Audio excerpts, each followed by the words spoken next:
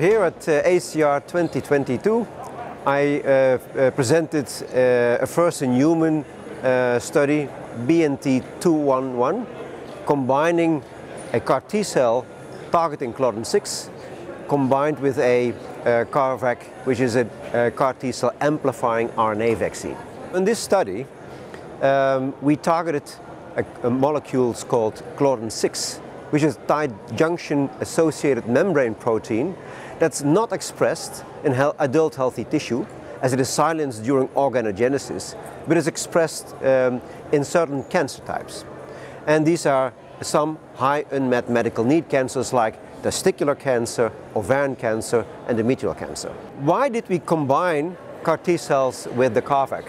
Preclinical models had shown that by displaying the antigen in the patient, we could see that, let's say, this supported the expansion of the CAR-T cells and also the activation of the CAR-T cells. And by giving the vaccine several times, we could create that the number of CAR-T cells would become in a certain optimal therapeutic window.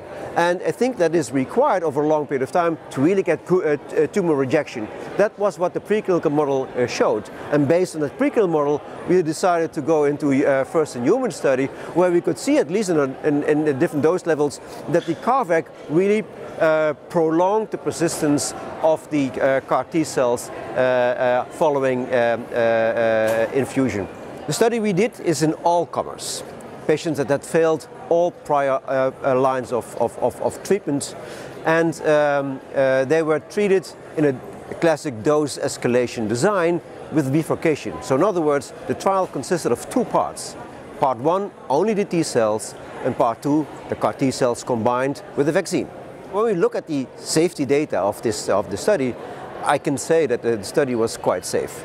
We did find a couple of DLTs, but those were mostly related to the lymphodepleting chemotherapy regimen. We did see some other adverse events, some of grade 3 or higher, but again, these were mostly associated with the lymphodepleting chemotherapy, and some were lab abnormalities that were asymptomatic.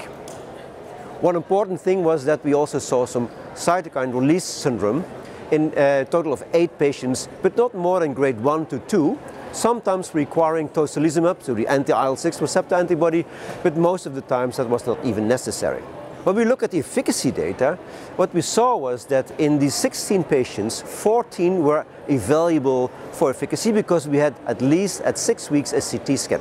We saw 6 partial responses, 5 patients with shrinkage of target lesions, but not enough to call it a partial response, and 1 patient with a stable disease where the 6 week scan didn't change from the baseline scan. So in total, an objective response rate of 43% and a disease control rate of 86%. I think in a highly pre-treated patient population, that's quite encouraging. We did see that in some patients, the response that occurred deepened over time, and up to even a complete remission that's now ongoing for more than 6 months. This was in a testicular cancer patient. So overall, I think that BNT211 has shown some very impressive early results, and what we think will happen is that we will continue with the trial as it is, perform even more dose escalation, and in the end probably will move, when we have a recommended phase 2 dose, to expansion cohorts in, for instance, testicular cancer and other cancer types. I think this is a first demonstration that combination of CAR-T cells and a vaccine may have some beneficial effects, especially in terms of expansion of the cells and persistence of the cells.